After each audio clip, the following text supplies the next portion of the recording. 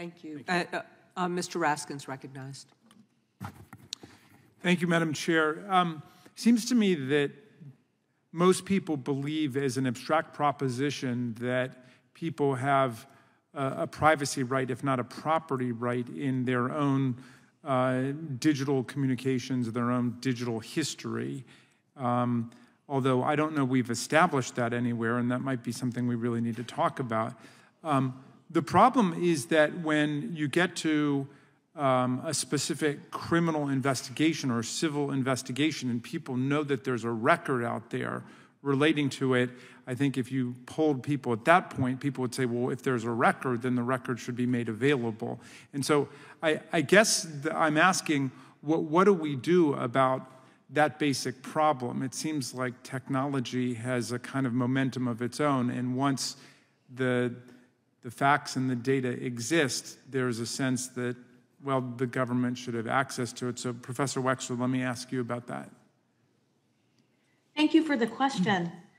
Evidentiary privileges exist. The attorney-client privilege, the spousal communications, the priest-penitent privilege, and there are also a slew of statutory evidentiary privileges that Congress has enacted. Those shield existing data from law enforcement and civil litigants.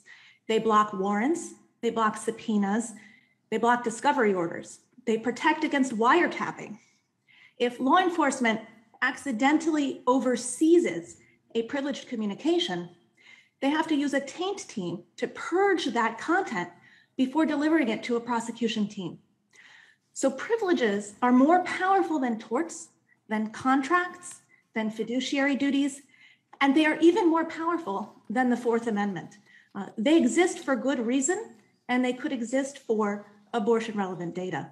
Thank you. So what is the privacy privilege you're positing there, or you're arguing for? Any abortion-relevant data could be covered.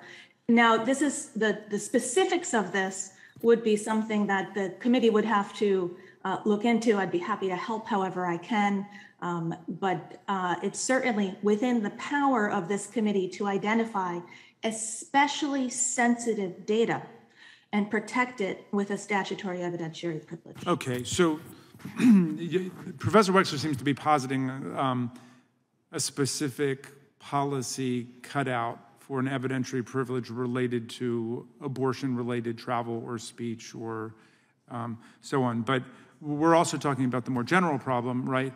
And Professor Goitein, let me come to you. The legislation I understand we're talking about is to prevent the government from purchasing information from data companies that it cannot otherwise obtain directly. Is that right?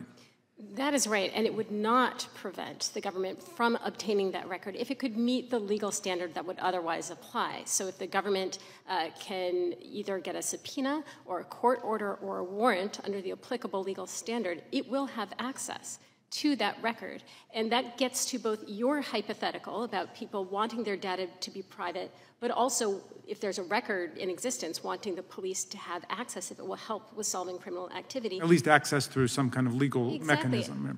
That also gets to Congressman Chabot's question. This is all about the balance between privacy and law enforcement, the legitimate needs of law enforcement, and that balance was established by the framers in the Fourth Amendment. So Americans have privacy rights.